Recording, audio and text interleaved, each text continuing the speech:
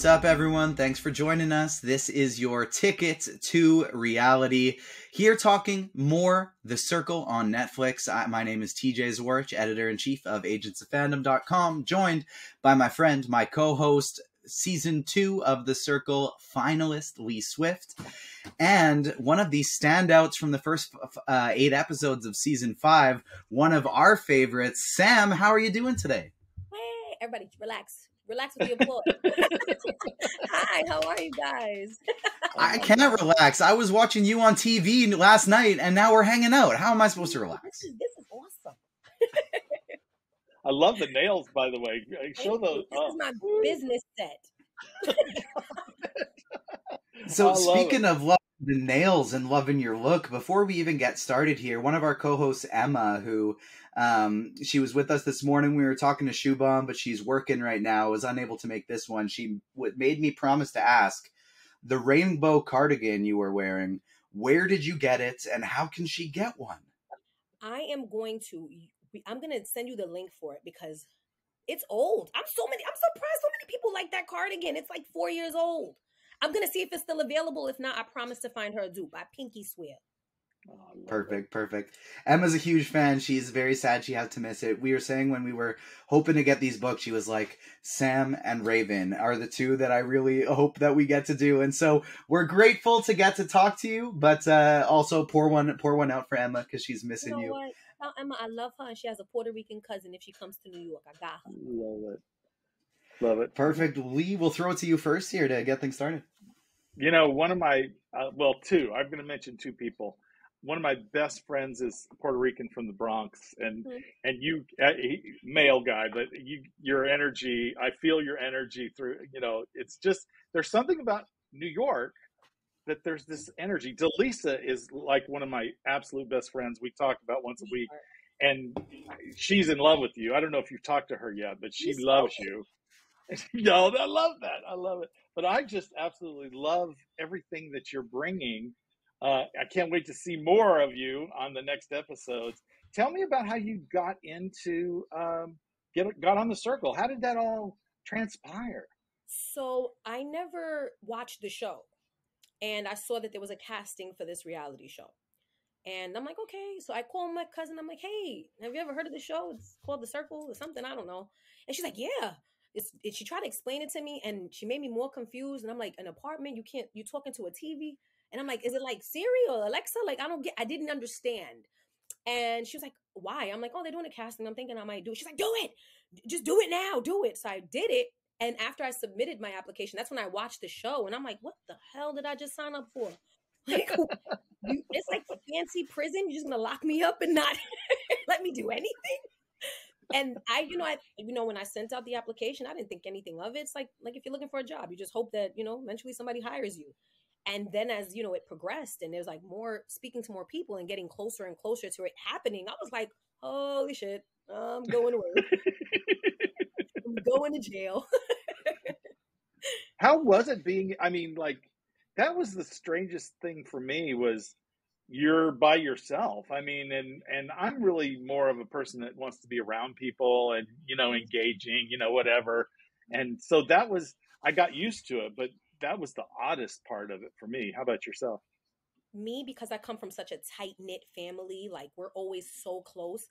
I think like maybe 20 of us were born in the year 1987 alone. Like it's a ridiculous amount of us.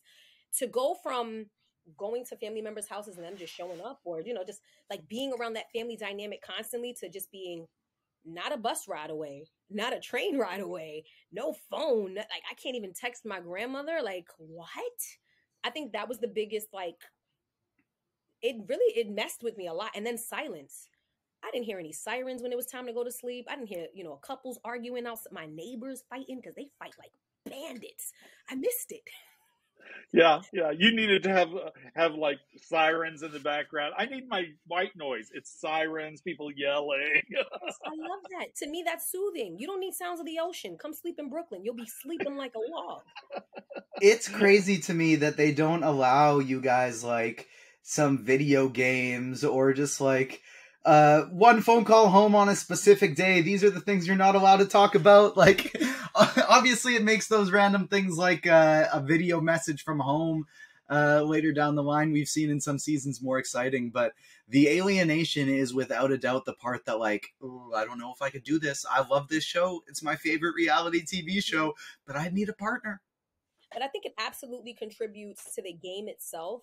So I think that if we had the opportunity to watch television, use our phones or anything like that, we wouldn't be that invested into the actual game itself. So, you know, it's like in the real world, if a random person comes up to me like, hey, my name is Mike and I like trees. I'm like, okay, Mike, whatever, enjoy. In the circle, if Mike types on the screen, I like trees, I'm like, I like trees too. Trees are great. Oh, let's plant a tree. I understand the method to the madness now that I've played the game. Yeah, because it's hard to explain to people. They're even watching it, because I had watched the first season before I got on season 2, but it's just hard to explain how all-consuming it is, and every little thing, you're trying to interpret it because that's your only communication with anybody, any living soul, and so it really gives it a lot of weight, you know, and sometimes you misinterpret things. I think, you know. Okay, I have to bring it up. Bring it up. I was dead about your in the bathtub. Delisa tweeted it at the same time that Lee and I are messaging each other about it. We're all watching this at the same time. And I'm sitting here thinking, not the FBI, not the CIA, the KGB. I don't care what 3-letter organization it is. They're not getting that out of me. You just volunteered. I on first dates. If y'all can't tell that I don't care, you want to know why? Because I'm related to savages, and I refuse to bring my partner to a family function, and my cousins try to, Sam pooped in the bathtub. No, he already know, and he loves it. I love it. I call you to me, your title is Truth Goddess. I just think you're the Truth Goddess, and you the other thing that I loved on the episodes and I can't wait for the next 4, was when the tea was being spilled about Marvin and you're just like doing popcorn. I had to, and it's insane is because I asked for popcorn, and I'm really not a popcorn kind of girl, but I asked for popcorn. I forget, why did I want popcorn? I wanted to dip it in chocolate, some greedy thing that I would do. And when all of that fell apart, I was like, oh wait, I actually have popcorn. I gotta get it. And it fell apart in front of me, and it had nothing to do with me. When drama unfolds and it has nothing to do with you, that's the best kind of drama. I'm just here like, Jesus. That's why we all love reality TV. Listen, I was just sitting back like, wow. I wanted to pull a chair into the bathroom, but I didn't have time.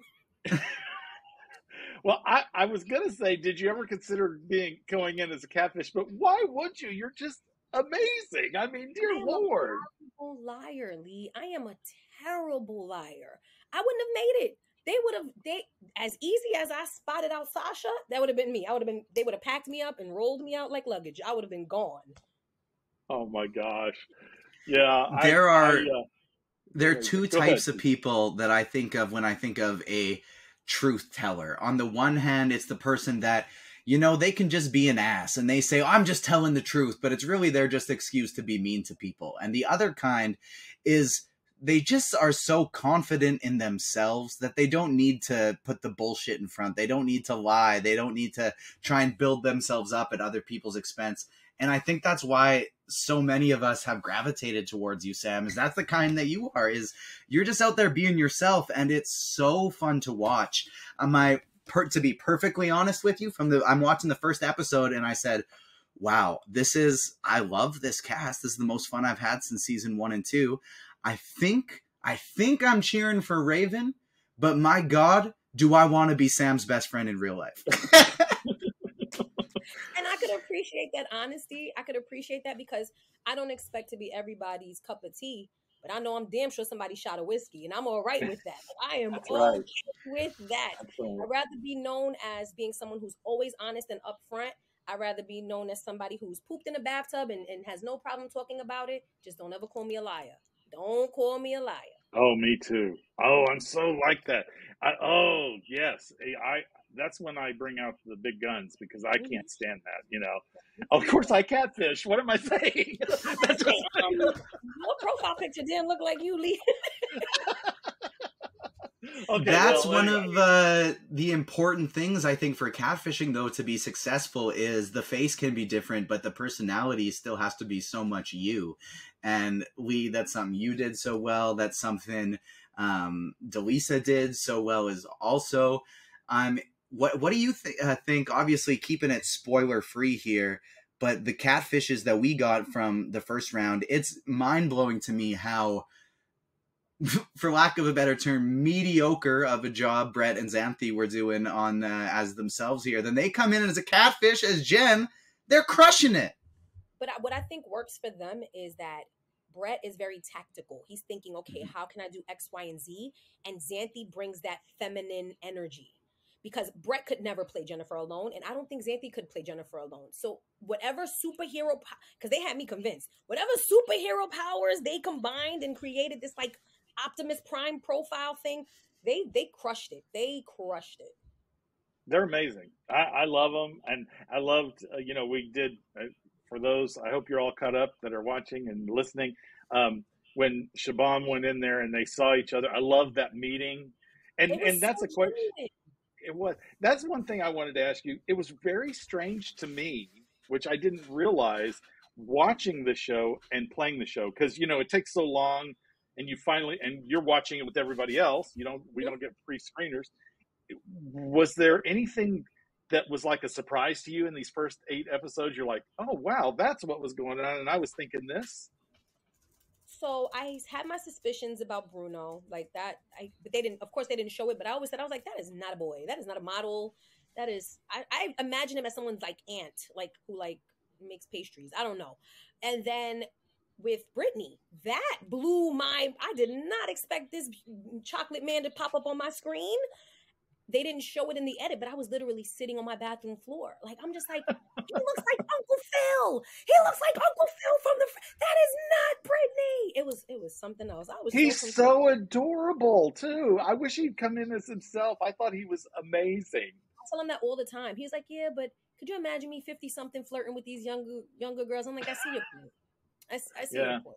Yeah. I just thought, because you get to see it on the screen, when you're watching it here, and over there, it's this, like you said, the young girl, and that in your mind, you're thinking that's that person. So Not I love everybody's it. as good at it as you are, Lee. Oh. On that note, this is something I asked Shubham as well. This is something we're going to ask Raven later. We're 5 seasons through here. I know you hadn't watched it a ton before you were on, but who, in your opinion, has been the best circle player or among the best circle players through 5 seasons? Who did you watch and just think like, damn, their game is good? So immediately something that stands out to me because I've been told that he and I played a very similar game. Joey, season one, because he didn't make alliances with everyone. He found his core group, he stuck with them, and he wrote it out into the end. And me, because I'm so loyal to Chaz and Raven, like I could understand because I don't want to be buddy with everybody. Just give me my 2 little friends, leave me alone. And his honesty, you've seen how he would be straight to the point in the group chats, and I don't bite my tongue. So I would say I am the female Joey. I think that's a good call. I agree with that. What do you think, TJ? I agree. I think you definitely give me that vibe.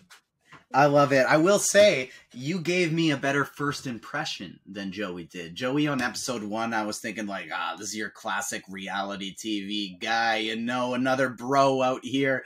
And then he was the most kind-hearted, genuine person I have ever seen in my life. You gave that off from day one. Lee can back us up here. Lee, Emma, and the other Ticket to Reality crew were saying like, obviously, we were rooting for Shubham because we knew him from season 1 and we loved him. But it was Sam, Chaz, Raven. That was all of our big threes. And it was so incredible to see you guys link up as an alliance from the get-go because that was like, all right, this is who we're cheering for. And it kind of made it a lot more fun to root together. I was saying in a previous interview, I'm like, they're like, oh, what made you gravitate towards Chaz? I'm like, he likes chicken. I'm so easily swayed. Like, he likes chicken. It didn't make the edit, but the first time that I saw Raven's profile, I was like, I like her eyebrows. That's my best friend. That's it. There you go. Literally that easy to just. That's it. I'm right. I'm in this. Mm-hmm. And you would have sussed out Tamara in this first 8 episodes with the makeup, but she lucked out. You know, I mean, because she was struggling, and I was like, oh, is she gonna make it? I was like, is this how the kids do their makeup? I didn't want to just write her off. I'm like, maybe this is like a new technique, and makeup's always evolving. Lee, I looked like a thumb by the time I went into serious damage control. And I'm surprised they didn't add it into the final edit. I'm just in the mirror looking at myself, blinking slowly, like, what? So rough. I loved it. I love it. You bring such great energy. Now you've got some games for her, don't you? Do you have some games? I do. I can't go. You were there playing the week 1 games, and so I can't go the full blast like we did for Shubham. But one of my favorite ones, and I was so disappointed that, you know, they only asked 2 people. They only asked Jen and they only asked Tom, as they were the new ones here. But talk. I saw you tweet that name the other day. That's what I had to bring that in. Talk flirty to us, Sam. Tell us your best pickup line. Yes. Go. I love it. Oh, this is gonna be bad. hey, we got the 18+ sticker on the Ticket2Reality podcast. You're fine here. We talked to Michelle Ryder from season 3, and she didn't give me a verbal pickup line, but told me it would involve wearing no bra and bending over to tie her shoelaces. Well, I never wear bras, and my boobs practically touch my feet already. I got saggy Maggie, so I don't think that'll work in my favor. Now, let me tell you, I'm big on eye contact, so if I'm feeling somebody, that's it. I'm going to get them. I just reel them in. But, the worst pickup line that was ever told to me that I recycled was this guy randomly. He was like, your mother and father must be terrorists because you're the bomb. I was like, what the Okay. That was horrible. And he's okay, all right. So how many weeks did you date him? You know what? He's actually on his way home from work. He's picking up. I'll pitch you my best one from when I was on the dating apps, and I'm thankful. I didn't use this one on my current wife, which is good because maybe it wouldn't have worked out. But I did meet my wife on a dating app. But when I would download them just for fun because I'm bored, and you know it's a Wednesday, I got nothing going on. I just want to do some swiping. My favorite I'd use was, hey, I just got pulled over for a distracted driving from a cop, and I showed him your profile, and I just told him I was trying to craft this nice message to you, and that's why I was looking at my phone. And he said the only way I wouldn't get a ticket is if I got your number. Do you think you could help me out? Oh, I would have given you my social.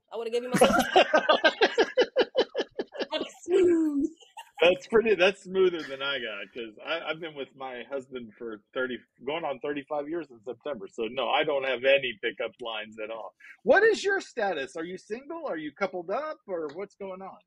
I am in any modern day healthy relationship where we break up every 3 days and then get back together on the weekends. Yeah, that works. It's an entanglement mixed with confusion and affection. Put it in a blender. Hey, listen, husband and I, we live together, but he always says, like I say something, he goes, well, you know what you can do about it?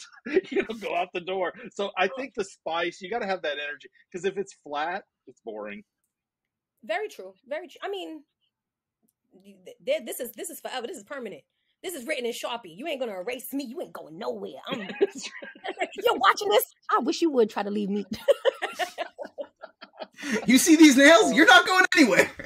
When they're personal, I'll pop them off and make a fist. Oh my God, you're so adorable. Oh. Sam, thank you so much for joining us. This has been a blast. We're going to put this up Monday or Tuesday in prep for the next 4 episodes of The Circle. Yes. But like I mentioned, obviously we're only 8 episodes through, but we're cheering hard for you. This has been a phenomenal season of TV, and your emotion, your genuineness, your heart, it's leading the charge. Thank you. Don't make a gangster cry. These fake eyelashes will be on the floor. We adore you.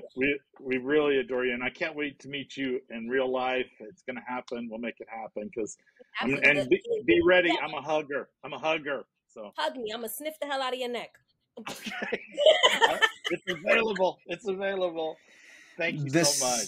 The Circle on Netflix truly gets to show you a different side of people than you get to see on most reality TV shows, and I think one of the things that's so great about it is it brings people together so much more than other reality TV shows. You see the cast through these first 5 seasons. You're all friends. You all love each other.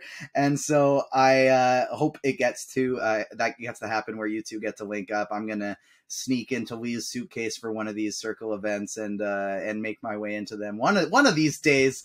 But Sam, thanks so much for joining us. Ticket to Reality podcast available anywhere you get your podcasts. And we are cheering for you. And good luck. Thank you.